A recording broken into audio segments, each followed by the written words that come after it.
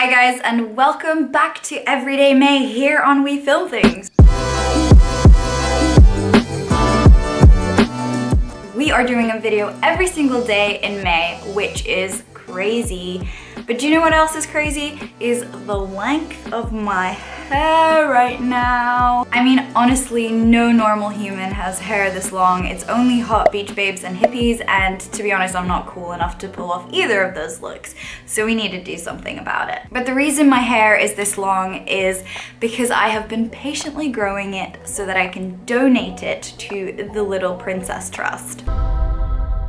If you've never heard of the Little Princess Trust, it's an amazing charity that provides real hair wigs to young people and little children who have suffered hair loss as a result of cancer treatment or other medical reasons. Now, if you're anything like me, you'll know how important your hair is to the way you look, the way you feel about yourself. And if there's anything that we can do to make young people feel a little bit better in their worst and darkest hour, then we should definitely be doing that. So I will be donating my hair today, which I'm super excited about. Also, it's just a really easy thing to do. All you have to do is take care of your hair for a while until it grows to a long enough length, and then you can donate it. There is no reason that anybody can't be doing this. But first we need to make sure my hair is long enough, so I'm gonna get Jack to measure it. Looking at their website, your hair has to be a minimum of 17 centimeters, that's about 7 inches, but they recommend that you grow your hair to about 30 centimeters, which is 12 inches. I think I'm at that length now. Their greatest need though is for hair that is 16 inches or longer, which is about 41 centimeters. So if your hair is that long and you're thinking of giving it a cut, then I would definitely recommend looking into this.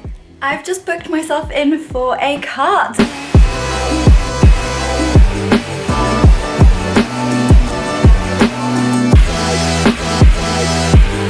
It is done. And I'm back and I have new hair. Look at this. I'm super happy with it. So I went to a place called Pimps and Pinups, which is in London's Shoreditch. It's just like a really fun hair studio. My hairdresser is called Cher and she's super lovely. I really enjoyed my whole experience there. I wanted a studio that wasn't too like prim and proper. The steps to actually donating your hair are, first off, you need to wash your hair and dry it thoroughly. So I actually washed and dried my hair the night before so that it would be super dry when I went into the studio. Then you have to put your hair in a ponytail at the point where you want to cut it off, and either braid it down or tie it at intervals along the length of the hair so that it's nice and bunched up together. Just taking the pleats at the front are just a little bit lower just because it does jump up a bit, but sure. Yeah, so. And then you just cut above the hairband of the ponytail. So we'll probably take it off with the clippers as well.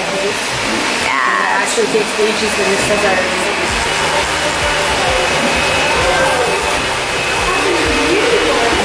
Wow. It was so satisfying. Look at that. It is done. Look at this.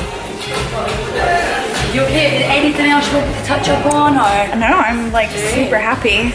This is my hair. Look at these braids.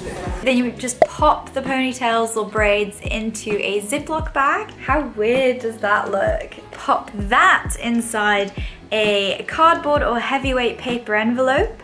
Include your completed donation slip. You can download their donation slip online and I will leave a link down below where you can do that. And then you send it off to their address. Make sure that you've weighed your envelope, you've paid the proper postage so that your hair doesn't come back to you and it actually gets to where it's meant to get to. But yeah, it's as simple as that. If you have really long hair and you're thinking of making the chop and going short, then why not donate your hair anyway? You're not gonna use it for anything, so you might as well send it off to a good cause. That is it for today's video, guys. If you enjoyed it, give it a little like. I'd be very grateful. And remember, we're making videos every single day this month, so give us a subscribe if you would like to see more of those.